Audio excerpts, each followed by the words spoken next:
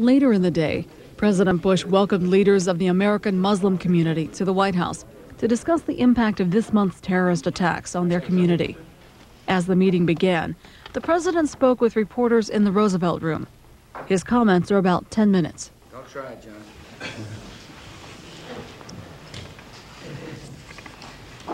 It's my honor to welcome to the White House my fellow Americans, Arab Americans, Americans who are Muslim by faith, to discuss about the current incidents that took place, the aftermath of the incident, and what our country is going to do to make sure that everybody who's an American is respected.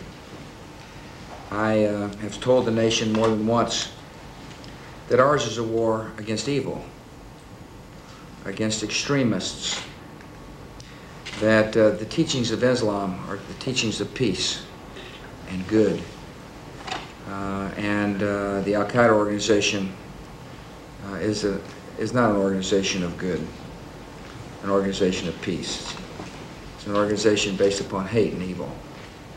I also want to assure my fellow Americans that when you pledge allegiance to the flag with your hand on your heart, you pledge just as hard to the flag as I do. That the outpouring of support for our country has come from all corners of the country, including many members of the Muslim faith, and for that I am grateful. I appreciate the contributions of time, the contributions of blood to help our fellow Americans who've been injured, and I'm proud of the Muslim leaders across America who've risen up and who have not only insisted that America be strong, but that America keep the values intact that have made us so unique and different, the values of respect, the values of freedom to worship the way we see fit. And I also appreciate the prayers to the universal God. And so I want to thank you all for coming. I don't know if you all remember, the Imam led the service at the National Cathedral. He did a heck of a good job, and we were proud to have him there. And I want to thank you very much for the gift you gave me, Imam, the Qur'an. It's a very thoughtful gift. I said thank you very much for the gift. He said it's the best gift I could give you, Mr. President. And I appreciate that very much. Mr. President. All right, thank you all very much. Thanks, guys. Yes, wait a minute, John, I feel guilty that John could... Sorry, sir, Senator Shelby this morning had some pretty direct comments about his thinking that somebody needs to be held accountable for what has been characterized by some people as a massive intelligence failure. Wondering what you think of his comments. Is he trying to inject politics in this? Does someone need to fall on the sword, if you will, over what happened? Oh, John, the intelligence gathering capacity of the United States is doing a fine job. These terrorists had burrowed in our country for over 2 years. They were well organized. They were well planned. They struck in a way that was unimaginable. And we are a united nation. And we're going to go forward with our war against these terrorists. And our nation should have all the confidence that the intelligence gathering capacity of the United States is doing everything possible to not only keep us informed about what's happening overseas, but to keep us informed about what might happen here at home. So how would you characterize his comments over the last few days? Well, he's a concerned American. I mean, I'm sure other Americans are asking how could this have happened, including the president. But what the Americans need to know is that I'm receiving excellent intelligence. The CIA is doing a fine job. The FBI is responding on every single lead we're getting, and that we're doing everything we can to make the homeland safe, as well as everything we can to bring people to justice. Mr. President, granted the extremism, do you, and I'd like to ask Imam the same question, do you consider bin Laden a religious leader or a political leader? I consider bin Laden an evil man. And I don't think there's any religious justification for what he has in mind. Islam is a religion of love, not hate. This is a man who hates. This is a man who's declared war on innocent people. This is a man who doesn't mind destroying women and children. This is a man who hates freedom. This is an evil man. But does he have political goals? He has got evil goals, and it's hard to think in conventional terms about a man so dominated by evil that he's willing to do what he thinks he's going to get away with, but he's not going to get away with it. Sir, there are thousands of more layoffs in the airline industry today. What is the administration going to do about it? Come to Chicago tomorrow.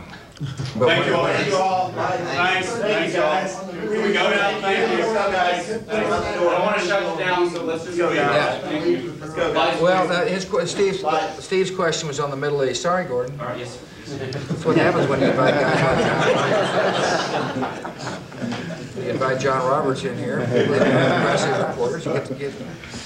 Steve asked about the Middle East. We're encouraged that there are discussions going on that could lead to the implementation of Mitchell. There is the framework for peace. There is the process now available. It's the Mitchell plan, which everybody agreed to is the right way to get to a peaceful resolution in the Middle East. And there was a series of discussions that took place. Hopefully there'll be more discussions, and that both parties get into Mitchell, and that's going to be good for America, and it'll be good for the Middle East and good for the world. And so we're hopeful. You know, I don't know if you remember, but I said out of this crisis, this tragedy that hit America, I do see opportunity. And one of the opportunities would be that there's some sensible thinking that goes into the Middle East, and that people now realize that this violence, this terrible destruction of human life, is not the correct path to follow, and that hopefully people use this example as the incidents that took place on September 11th to bring some reality to the Middle East, and that there'd be. And anyway, the discussions are moving on, and I want to thank the Secretary of State for staying with it, staying on the phone, and encouraging both parties to get to the table. And we'll see what happens. We're hopeful. Mr. President, have you changed your thinking on Chechnya in light of what's happened since September? Well, first of all, to the extent that there are terrorists in Chechnya, Arab terrorists associated with the Al-Qaeda organization, I believe they ought to be brought to justice. As you heard me say, that our initial phase of the war on terrorism is against the Al-Qaeda organization, and we do believe there's some Al-Qaeda folks in Chechnya. However, I do believe it's very important for President Putin to deal with the Chechen minority in his country with respect of human rights and respect of difference of opinion about religion and, for example.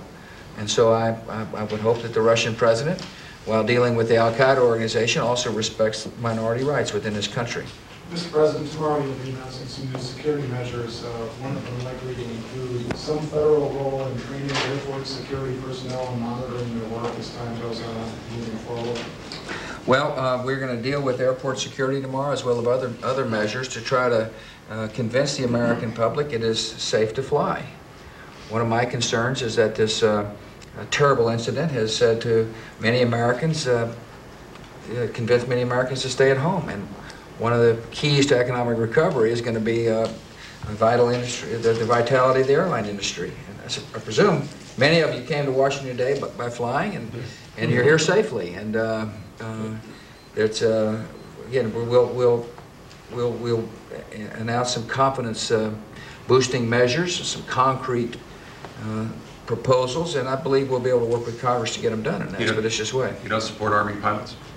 Army pilots? Army pilots. Oh, Army. As I said, I'd look forward to any suggestion that there may be better ways to do it than that, but I'm open for any suggestion. And the good news is that there's a willingness on Capitol Hill to work with the administration and vice versa to come up with constructive, sound ways to convince the American public it's safe to fly. How quickly do you think you can put these plans in place?